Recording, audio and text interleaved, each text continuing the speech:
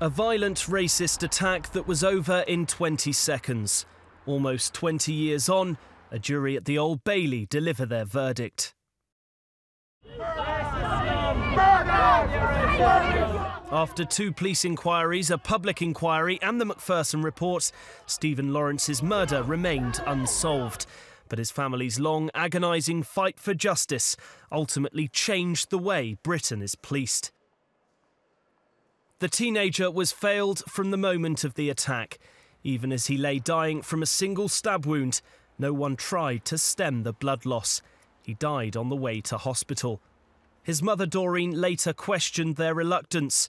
Were they afraid to dirty their hands with a black man's blood, she asked. But the main accusations of failure were levelled at the police. Why didn't they immediately search for witnesses? Why did officers wait to compile a list of suspects?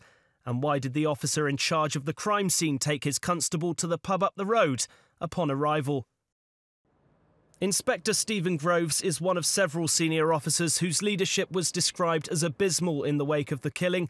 The failure to make arrests early in the case had devastating consequences. After just 48 hours, police received these anonymous letters naming 4 out of the 5 men who were to become the prime suspects.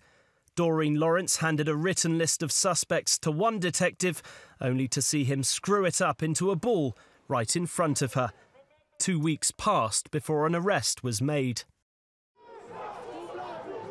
There was anger that police had missed the chance to find the murder weapon or incriminating blood-stained clothing. They were totally ignoring us. They were ignoring the adults that was giving them the names. They didn't seem to want to engage with us. They seemed to be too concerned with myself, Stephen's background, where we were in a gang, and all things which were irrelevant to the things that happened that night. After lawyers and police decided there wasn't enough evidence to prosecute, the Lawrences were left to launch a private lawsuit. That also collapsed, and the 3 defendants walked free. If I wasn't angry, I probably would have fallen apart by now. It's the anger that's kept me going. Stephen's family fought on, meeting Nelson Mandela and tirelessly working to keep the story in the headlines. They had to wait for 4 years to see the suspects face hostile crowds, brought before a judicial inquiry ordered by the government. The report by Sir William Macpherson called the Met Police Force institutionally racist.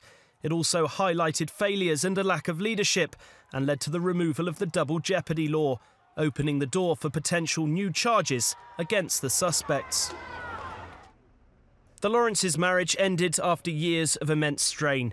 Stephen's parents never seeing a police officer charged or disciplined for the failings that turned their tragic loss into a national scandal.